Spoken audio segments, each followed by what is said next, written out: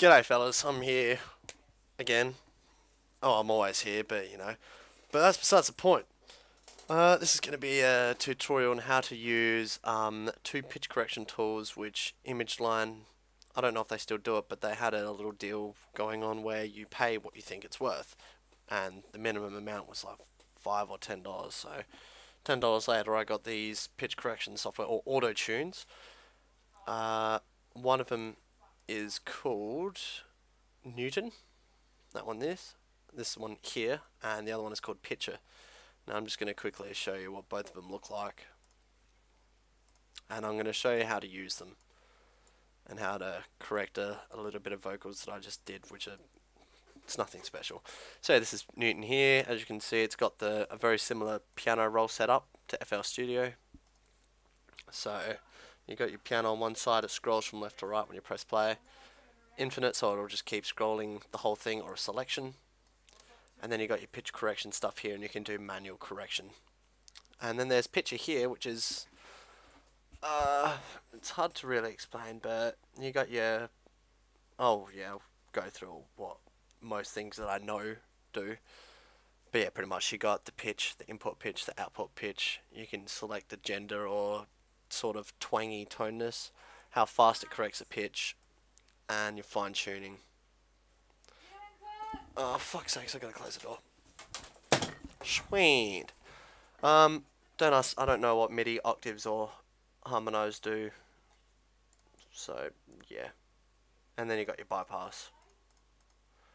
So just ignore the people talking in the background. All this other stuff, I don't fucking know what any of that does either. But anyways, so let's just turn these off because I don't really want them in my master channel anyways. So first thing of all, you're going to want to capture your vocals, so with a microphone. Now you'll notice here that what am I doing? That this in bit here is not selected. Now this is because I'm not using ASIO for all, so I can use my microphone and do this tutorial. But to select ASIO, just go Options, Audio Settings, which just close that. Audio Settings, and your input output here, you select ASIO for all. Now I can't select now, otherwise it'll actually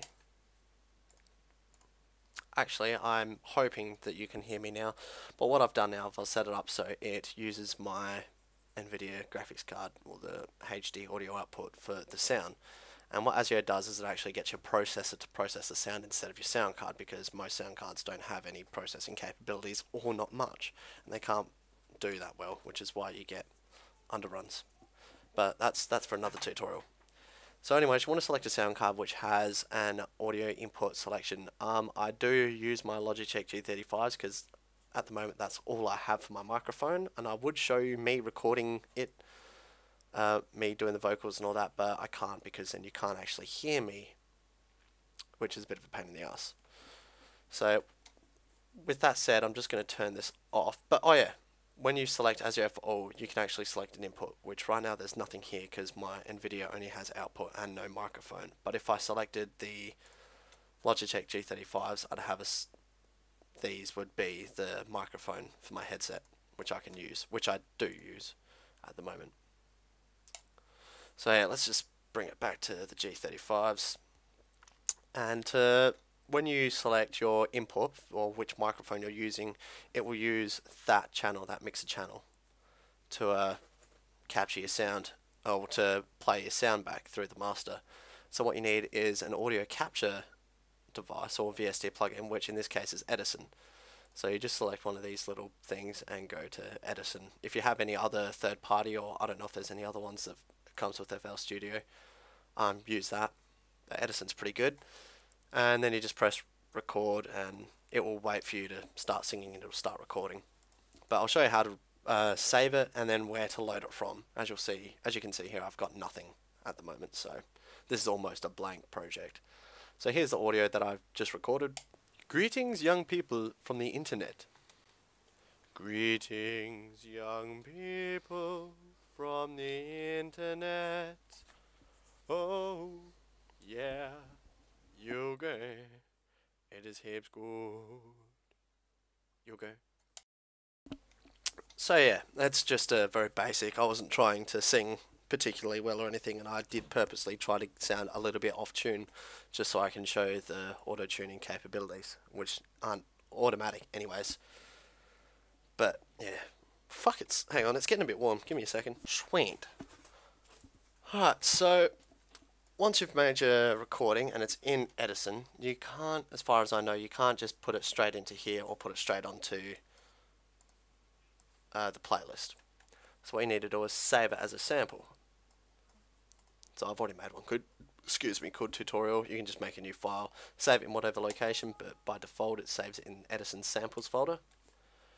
Now to load up this sample, fucking mozzies, you right click on your pattern playlist thing, insert or replace, doesn't matter, and you want an audio clip. Click on audio clip to open up this little properties window. I need to undetach that, there we go. And you want to click on this folder, which is pretty much the open button. Now by default it will put you in this patches folder for some reason. What have I done? Yeah, there you go. So blah blah blah blah blah blah blah. We just want to go all the way back to FL Studio 10. Sorry, to data. No, you don't. You don't want to go to either of those. No, you don't want to go to FL Studio 10 and then plugins. Data, Fruity, Effects, Edison, Data, Samples. This world will... Yeah. So tutorial. Now that I have that here, I can click on this little wave thing and it'll preview it for you. Greetings, young people from the internet. Greetings, young people from the internet. Right, that's enough. And from here we can do whatever we want. Greetings, young people from the internet. For instance, we can just put it straight in the playlist and play. Greetings, young people from the internet. Now, what we're going to do is we're going to assign our vocals, whether it be just one vocal on its own or all the vocals, to one channel. Not to the channel that you recorded with, because that, from my previous experience, that just fucks shit up with Edison and other things. So right now it's going to be an insert 2, and I'm going to rename this. It's selected, I press F2, and I'm just going to call it voc or vocals. And I'm going to start off with Pitcher. Now, Pitcher won't really do much, to be honest. Greetings, young people from the internet. Greetings, young people from the internet. Now, from that part alone, you might have noticed that it really doesn't like vibrato at all. Vibrato is where you shake your voice, so ah. And because Pitcher and Newton are both pitch correction tools, they want to stick to a particular tone, whether it be C, C sharp, D, D sharp, E, blah blah blah blah blah, whatever. They don't like going in between. They don't like wavering or vibrato, as it's called. So you actually hear it jumping from F to F sharp or whatever it is. From the internet, oh yeah, you go. It is hip school. You go. Now what we can do here is, based on whatever song we're making, we can deselect whatever tunes we don't want to hear. And what it'll do is, no matter where your input is, your output will either go from C to E, because I have C sharp, D and D sharp deselected.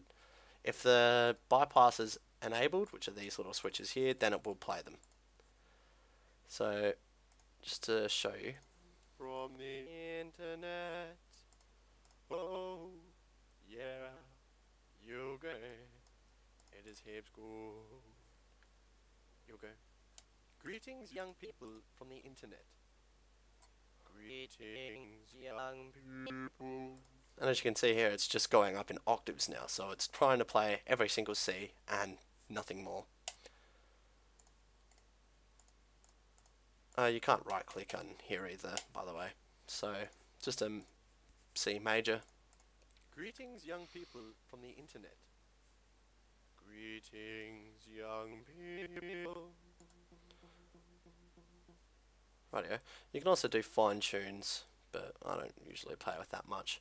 Now this is a fun thing. I do know about this formant, which allows you to change not necessarily the tone of voice, but the gender as it's called here, but I don't really know of the correct way of putting it, but just have a listen. Greetings, young people from the internet. Greetings, young people from the internet. Oh, yeah. It is Hibbs. Okay. Greetings. I don't know why it's going in between using Pitcher and not using Pitcher. I think that's just my thing being retarded. More than likely it is. Young people from the internet. Greetings, young people from the internet. Oh, Yeah, I'm getting underrun, so that's probably it. yoga.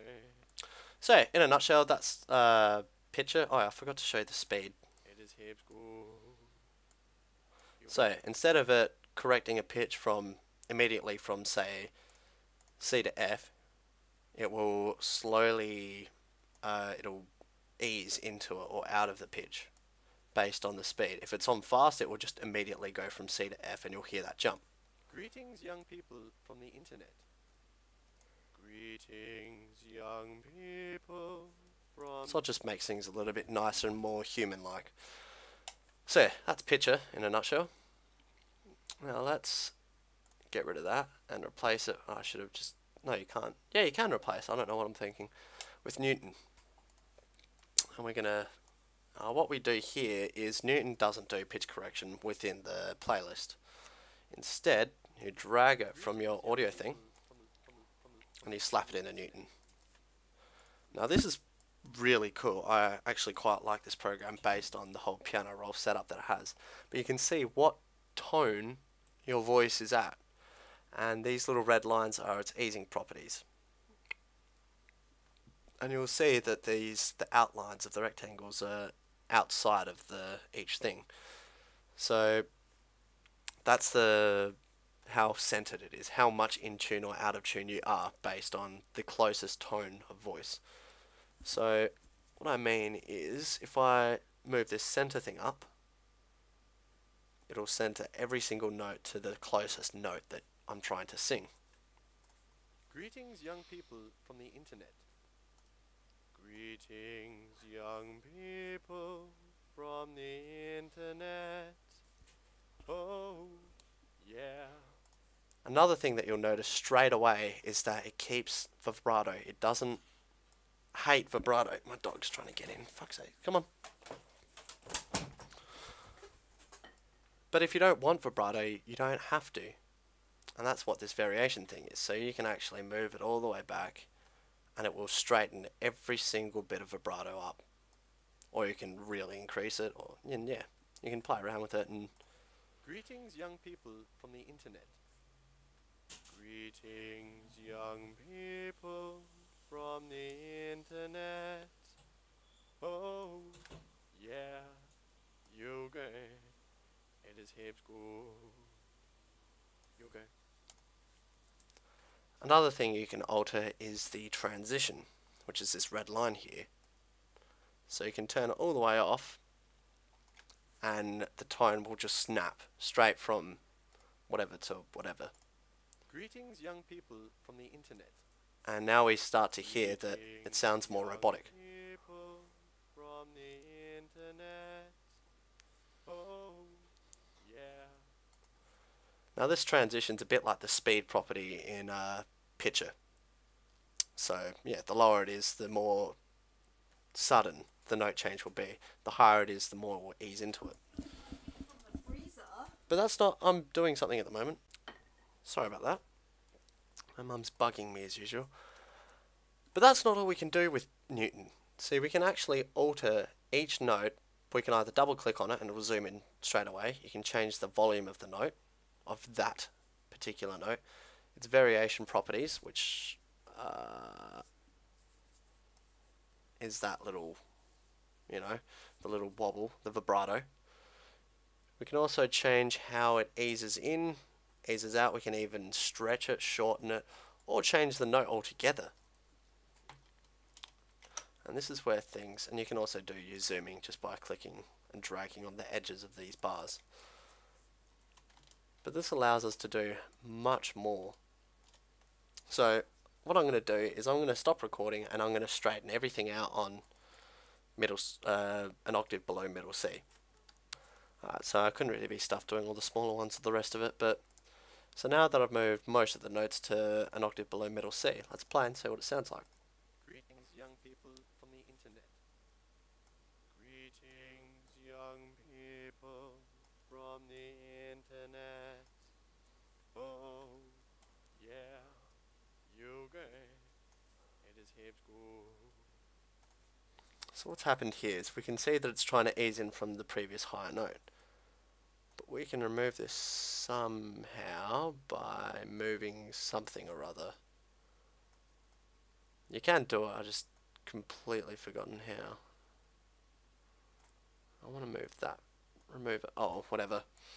But that's not all you can do with Newton. Because it's in a piano roll looking thing, you can actually copy a certain selection of notes, paste them, so Control C, Control V. It's a pain in the ass to get these to move sideways, by the way. You just usually stretch them like that. And you can make chords. From the internet.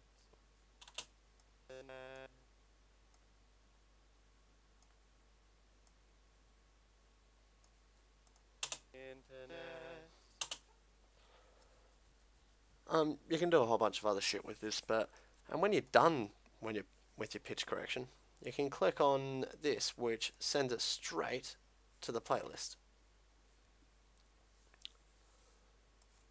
And there you go. Greetings, young people from the internet. Greetings, young people from the internet.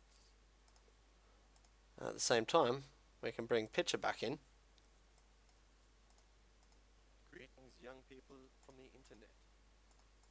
Greetings, young people from the internet. Yeah, you gay. It is heaps good. But yeah, they start to fight each other a little bit. But yeah, that's pretty much it for this tutorial. It's a very basic tutorial, and there's a lot of other things that I probably missed out, but you know, I'm only showing you what I know. So yeah, thanks for watching. I hope it was useful to you guys, and yeah, keep up the excellent work. Farewell for now.